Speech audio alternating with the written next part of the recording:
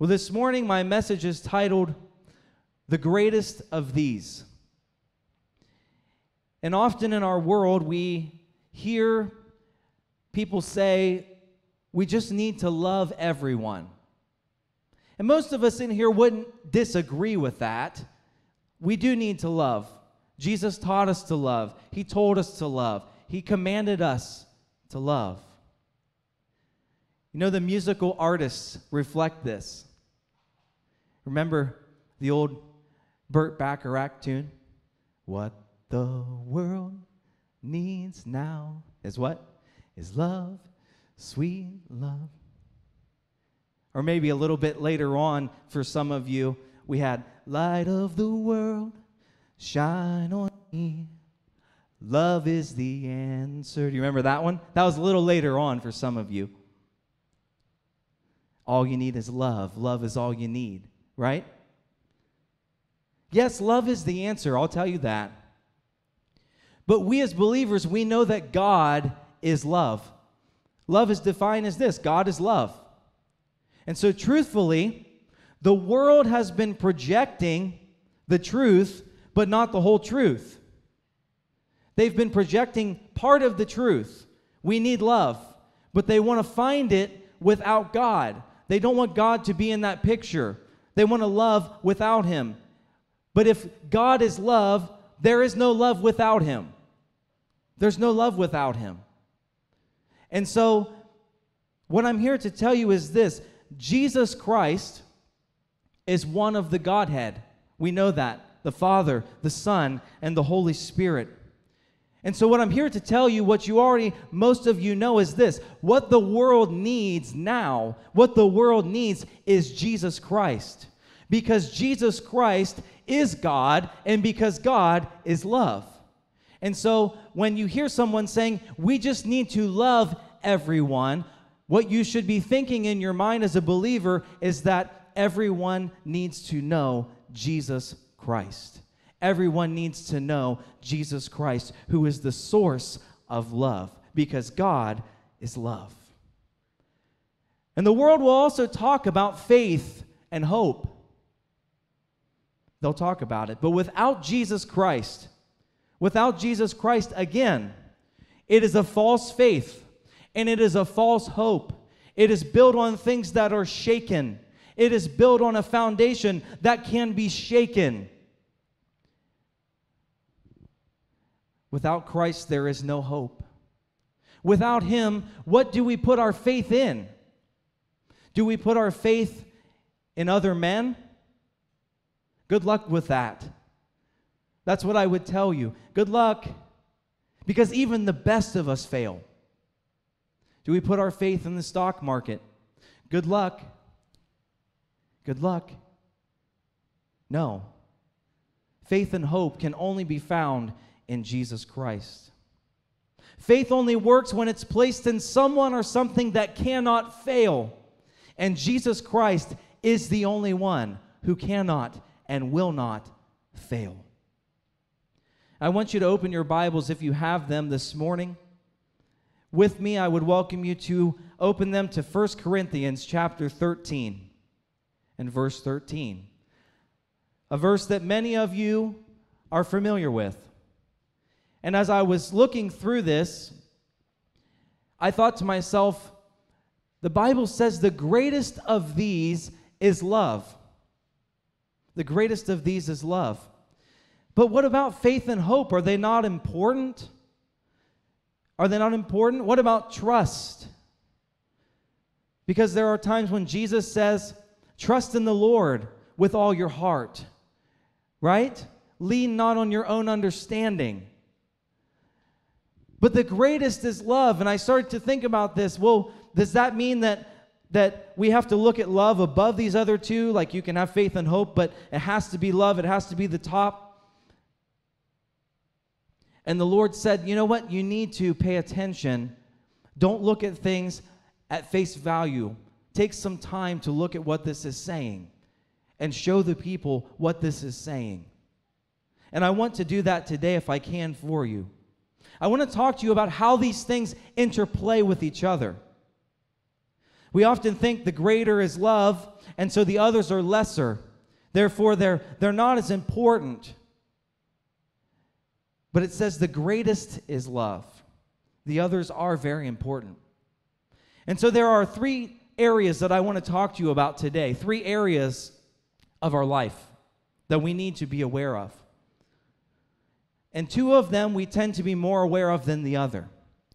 But the first one is this. We need to be aware of what God has done. What God has done. The second area is what God is doing. And the third area, you've probably guessed it, is what God is going to do. Now, the one that we are most familiar with is what God has done. The one that we're second most familiar with is what he's going to do. But a lot of times we look past what God is doing. What is he doing right now? What is happening right now in this place? What is happening right now? How is God working? How is God moving? But I want to talk to you about the area of what God has done. And you know, on the grand scale of things, we know this. God has sent his Son. He sent his Son, Jesus Christ, who died for our sin. Jesus Christ gave his life. He was beaten and scourged so we could be made whole. He died on a cross. He rose again. He ascended into heaven, and he gave us the Holy Spirit. That's what God has done. And amen for what he's done. I mean, we're so blessed in what God has done. What about on a more personal scale? He's given us victory. He has been faithful. He's protected us. He's provided for us. He's blessed us. He's always kept his word. He's walked with us through some of life's most difficult seasons and through some of life's greatest seasons. When we think about what God has done for us, it causes us to be thankful. It causes us to give him praise for what he has done. And when we look back on things that God has done, it builds our trust in him. That's what it does. If you think about someone that you trust, you also will have to bring into consideration that trust where you started with that person is probably not where it is today. I highly doubt that when you entered into a relationship with a person of any kind, that if it's gone on for any period of time, you trusted them as much then as you do now. Why? Because trust takes that journey. It takes that proving of faithfulness. It takes that idea that, you know, I'm trusting you here. You came through. I'm trusting you again. You've come through. I'm trusting you again. And as you walk through that journey, that person shows you more and more that he or she can be trusted. Sometimes we trust because someone that we trust trusts. Let me explain that. Maybe some of you, your dad had a relationship, business relationship with another person. And you trust your dad. You trust his judgment. And your dad says, hey, this is a person that I trust. And so therefore, what do? You trust because your dad trusted. But at the same time, it still takes a time of relationship. It still takes a time of proving of that person. Because even as much as your dad can say, you can trust this person, until you've walked with that person, until that person has proven himself to you, you're never going to trust them even as much as your dad does, even though you trust your dad. And this is what the Lord does for us. We look back at the things he has done, and we look forward and we say, I can trust him here because he's proven himself. He's been faithful. He's been faithful. He's been faithful. And he's proven, and he's proven, and he's proven, and he's proven. And as you grow more in Christ, as you live longer, as you read the Word of God, as you continue to walk with Him, your level of trust in Him should grow. Should grow. It should never wane. Why? Because He never fails you. He never fails you. He never forsakes you. What He says He will do, He will do. And so a believer's trust should always be growing. But it's built on what God has done. Think of your marriage, if you're married. Think of your marriage. The day that you said, I do, were there still areas in which maybe you didn't fully trust your spouse? Now, you don't have to raise your hand on this. You don't have to raise your hand. But here's what I will tell you. It's possible, it's highly likely that through the years, through the faithfulness of your spouse, you have learned more to trust him or her. You've learned more to do that. I can tell you that when I got married, I was awfully young. And you know, it's hard. It's hard to put all of your trust, even in someone that you love enough that you want to marry them. It's still hard to put all of your trust in that person. It's very difficult. And man, I had a great example of someone to trust. But it's still difficult. But over the years, as they have proven themselves, as they have given reason, as the faithfulness has been there, my trust has grown and grown and grown. And this is what we should see with the Lord. Men, how many times did it take for your wife to be right and you say, honey, you were right, before you just started trusting her?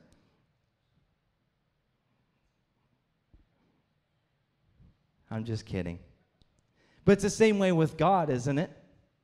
Is it not the same way with God? Do we look back at times and say, God, you were right. You were right.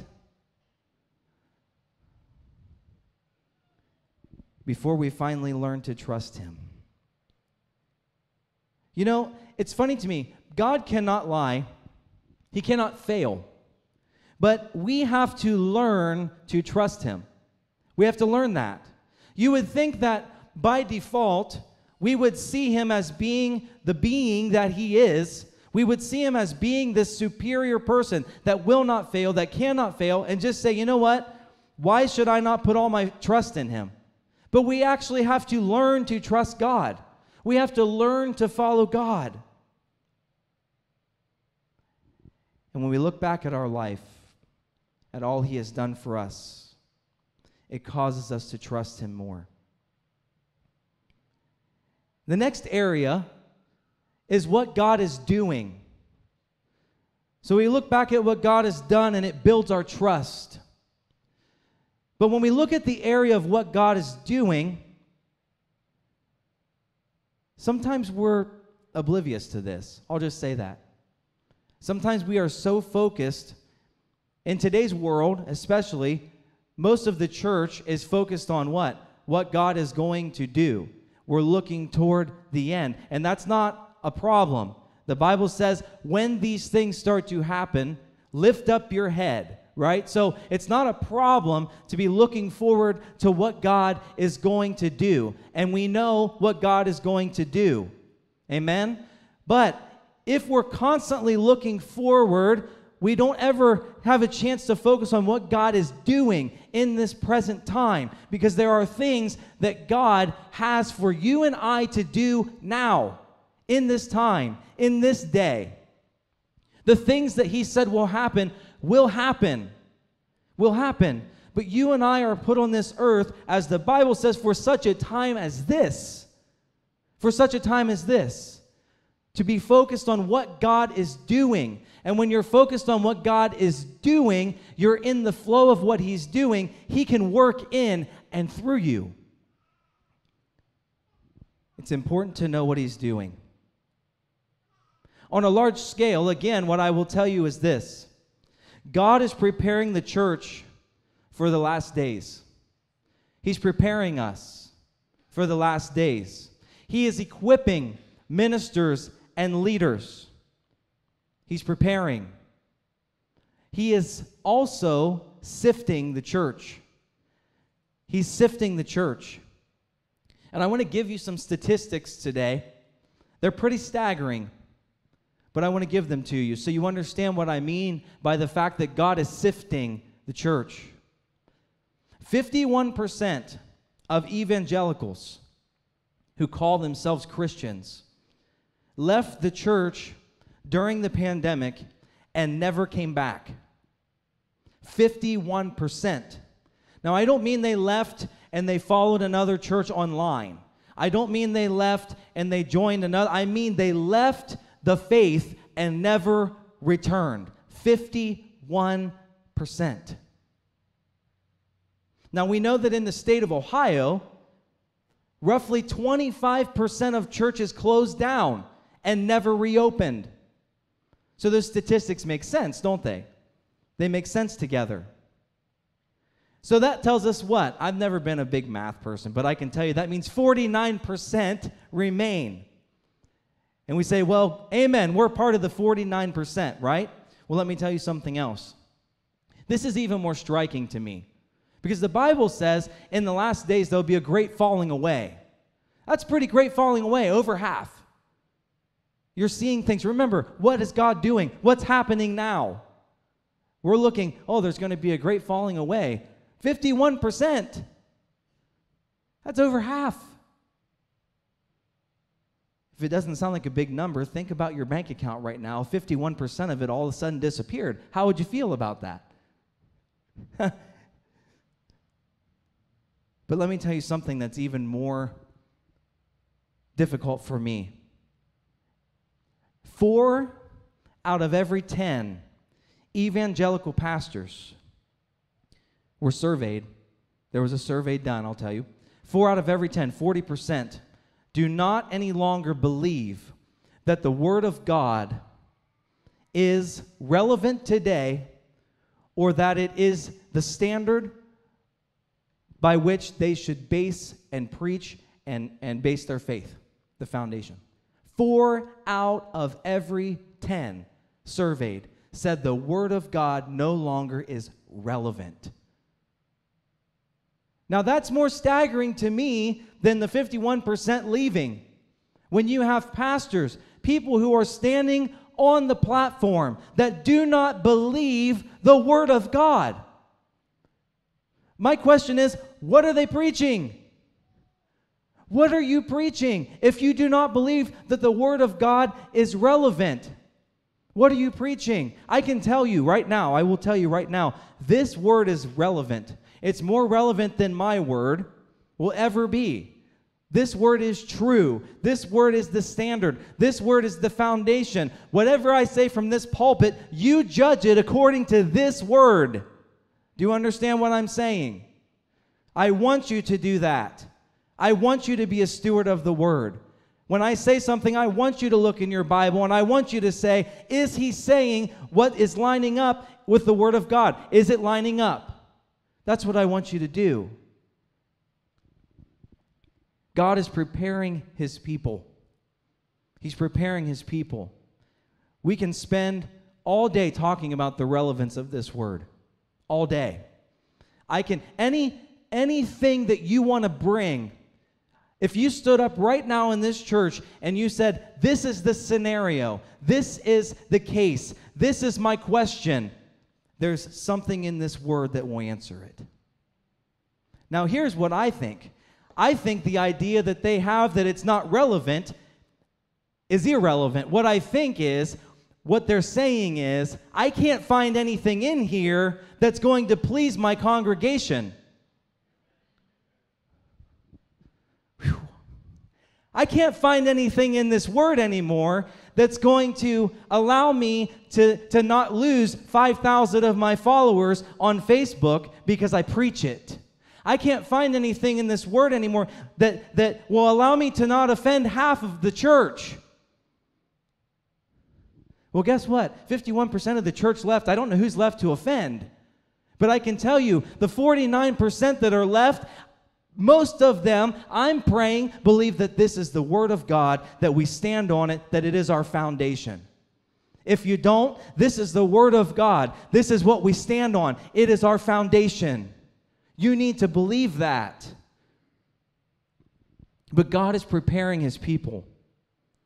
He's preparing to pour out his Spirit, as it says in the book of Joel. He's preparing for a great harvest of souls, and we are going to be a part of it. We are going to be a part of it. Here at Beloved Ministries, we're going to be a part of it. You and I are going to be a part of it. Now, if you don't want to be a part of it, I guess you might want to go somewhere, because we're going to be a part of it. Okay? That's what we're going to do, because we're in line with the Word of God. He's equipping us. He's preparing us. He's pouring out his Spirit upon us, and we are going to be a part of that. But we have to be in tune with what God is doing. What he is doing. He's equipping right now. He's preparing. He's sifting. He's training. And when we are aware of what God is doing, it builds our faith. It builds our faith. As you look back through the Scripture, as you look through the stories, faith always came alongside an action. Peter, when he stepped out of the boat, that was faith. It was something present that was happening. It was happening right then. Jesus said, "Come. Lord, if you bid me, I'll come." Come. And faith stepped out of the boat. Faith reached and touched the garment of Jesus Christ in that moment. And what did Jesus say? Great is your faith. Faith is now. It's something that is present. It's something that is active. We have faith not once we see the outcome. See, a lot of times we want to have faith once we see the outcome. That's not how it works. That's not how it works. What we did a few minutes ago, we prayed for that little girl. We exercised faith now. Now. That's the faith. Not, well, when we see what happens, then we'll say we had faith. No. We had faith, and we will see what happens. Amen? That's faith. Faith happens now. It's present. It's based on what God is doing. Lord, I have faith you're healing me. When? Now. Lord, I have faith you're providing for me. Now. Lord, I have faith you're protecting me. Now. So what God has done for us, it builds our trust. It builds our trust. What God is doing builds our faith. And finally, we come to the third area. What God is going to do. Future tense, right? What he is going to do. Now, on a large scale, keeping up with the other two, God is going to pour out his Spirit in a way that we've never seen before. And I really believe that. If you're familiar with the Azusa Street revival, and the revival of the gifts of the Spirit and all of the things that happened, and it was a great outpouring of the Spirit of God, I think this will dwarf that, what God is going to do, what he's going to do. A great outpouring. He's going to rapture the church. He's going to come back for us. The church is going to be raptured. We're going to be caught up, as the Bible says. Those who are alive and remain. It says those who are dead will rapture first out of the graves, and then those who are alive and remain shall be caught up with him in the air. The rapture of the church. A lot of people might say, well, I don't believe in the rapture. I like to say, well, we'll talk about it on the way up. We'll talk about it.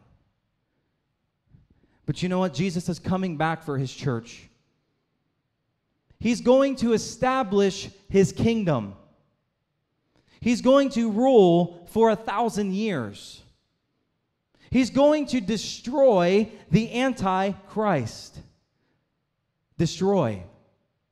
Man, I'll tell you what. We are not, I know a lot of people want to say this person is the Antichrist and that person. I believe we are truly experiencing the spirit of Antichrist. Antichrist. The spirit is there. But the person that embodies that, the Bible says that he cannot show himself until the church is gone. I'll tell you one thing. You and I, the church of Jesus Christ, the believers, the salt and the light, we are holding back the tide, everybody. We're holding back the tide. I want you to understand that. We are holding back the tide. If you think that the world is getting dark, wait until the church is gone. Because at that point, there's nothing to hold back the tide. But the church is the salt, and the church is the light. He's going to cast the devil and all of his demons into the lake of fire. We should be excited about that. We should be excited about that. He's going to call forth a new heaven and a new earth. And he's going to reign and rule forever and ever and ever. Amen. And we shall reign with him forever and ever and ever. Amen.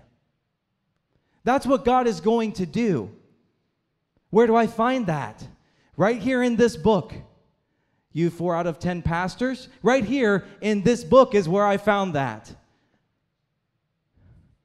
Thank God for the 60% of pastors, right? That bothers me, everybody. That bothers me. It bothers me more for the people sitting under those pastors. It bothers me for them. It worries me for them.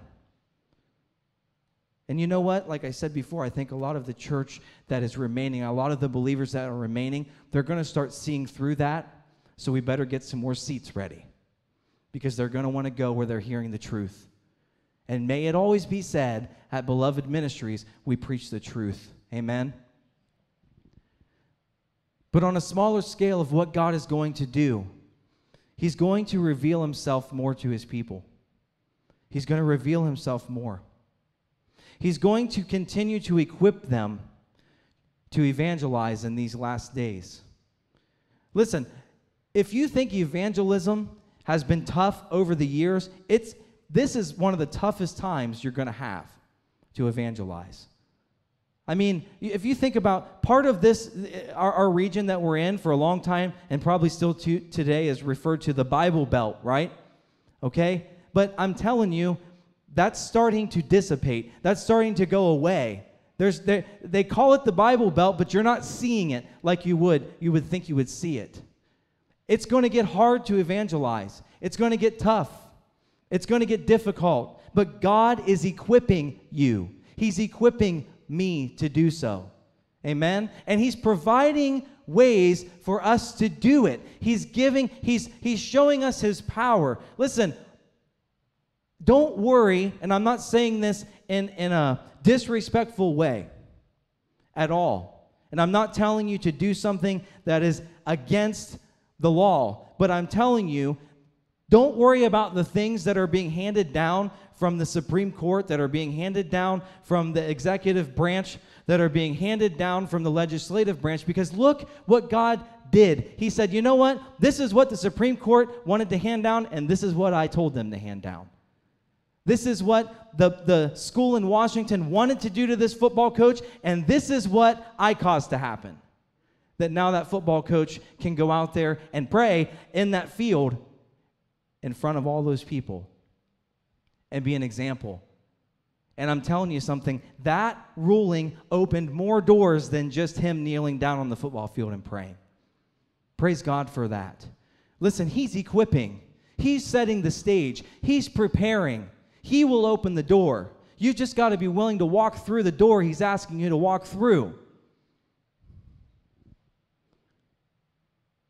He's going to continue to provide for his church. He's going to continue to draw sinners to the cross. That's what he's going to do. Listen, the Bible says he is not willing that any should perish. That any should perish. Why is the Lord tarrying? Why are we still here? Why are we waiting for the rapture to happen still? Because nothing that needs to be fulfilled has to be fulfilled for the rapture to happen. It's all been fulfilled. So why are we waiting? Because he's not willing that any should perish. He wants to give as much time for every person to come to the knowledge of Christ. And he's equipping you and he's equipping me to do that. He's going to continue saving. He's going to continue healing. And I want you to be aware of this. We've seen it. We've seen it in our own people, in our own church, the power of the healing of God. But let me tell you something. The Bible says that in the last days, there will be plagues, plural. I know, you don't want to hear that. We just went through one, swept the world, right? Plagues, pestilences. But guess what? Here's what I know. Here's what I'm believing, that in the church, there's going to be healing. Something's going to draw people to the church. What's it going to be?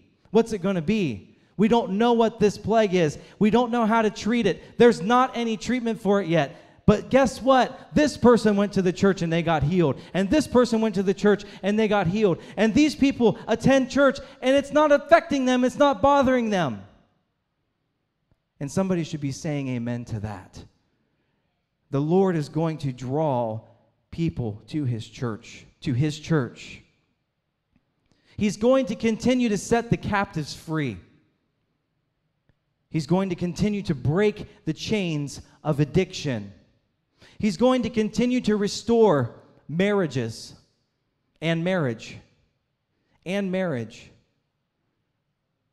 and marriage. He's going to continue to build relationships.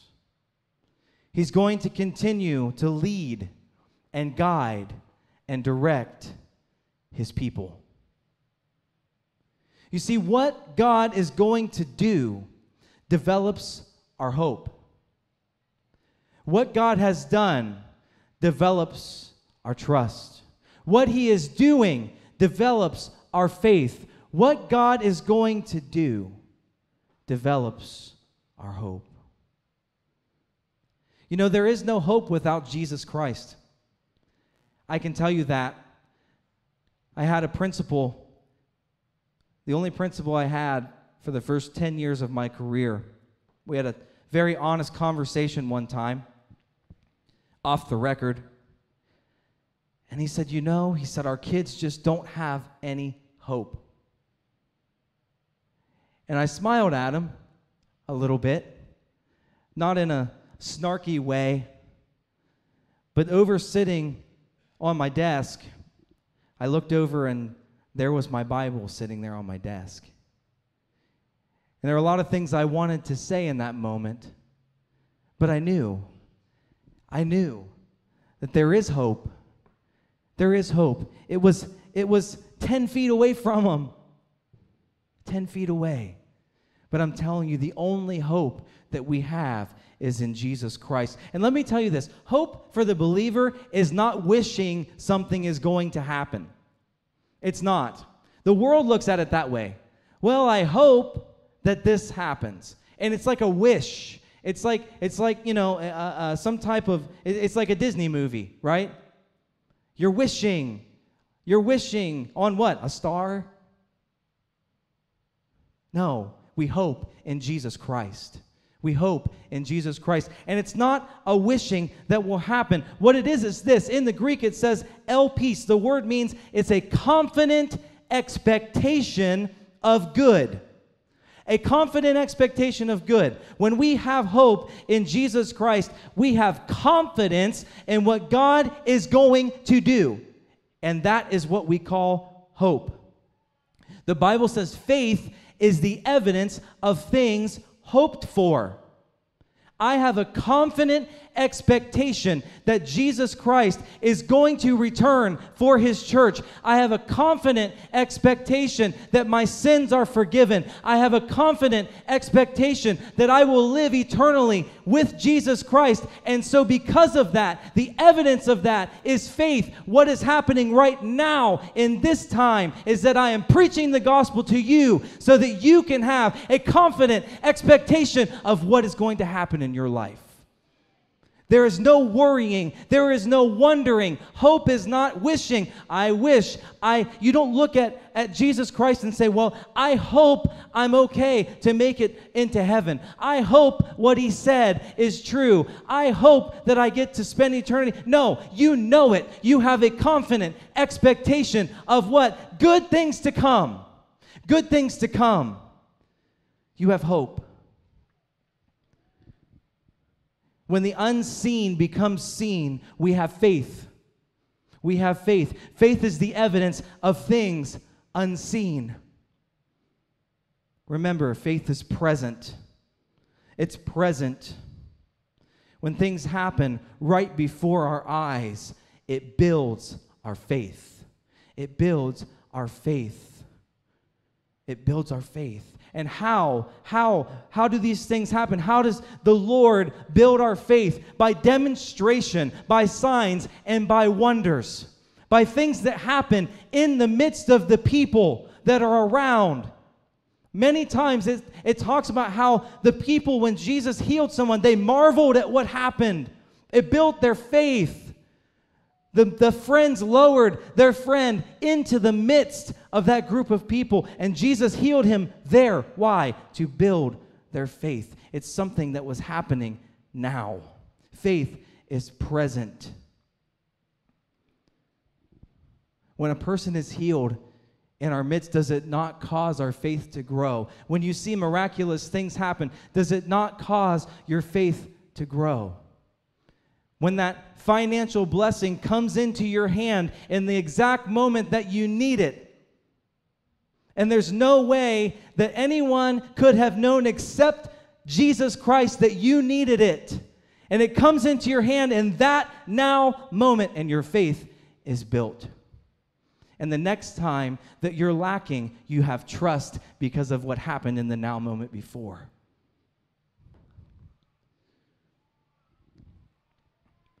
So when someone is healed in our presence, it builds our faith. When we hear about someone being healed, it builds our hope.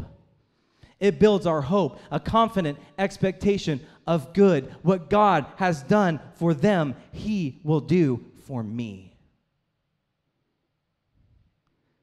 Think of it this way. When God moves a mountain, we trust Him after it's moved. When He's moving the mountain, we have faith. Remember, Jesus said this, "Speak to the mountain and it be uprooted." And when we see a mountain that needs moving, we have hope. We have hope that the God of our trust and the God of our faith is going to move the mountain. But back to the verse. Hope and love and faith. But the greatest is love, right? That's what it says. And I've spent a lot of time talking to you about how awesome it is to have faith and how awesome it is to have hope. But God says the greatest is love. Let me tell you, love encompasses all three of these. It encompasses all three. When we look back at what God has done for us, what do we see? We see His love. When we look at what God is doing right now, what do we see? We see His love. When we look forward, when we hope for what we know He will do, what do we see? We see His love. His love is the thread that runs through all of those areas, the things that He's done, the things that He's doing, the things that He will do. Love runs through all. It was His love for us that caused Him to do the things which cause us to trust Him. It was His love for us that causes Him to do for us the things that build our faith. And it will be His love for us in which all He is going to do will cause us to have hope. You see, the greatest is love because God is love. God is love. That's why it's the greatest. When we focus on Jesus Christ, when we focus on what He has done, when we focus on what He is doing, and when we focus on what He is going to do, we will experience the all-encompassing love of Jesus Christ, the greatest of these.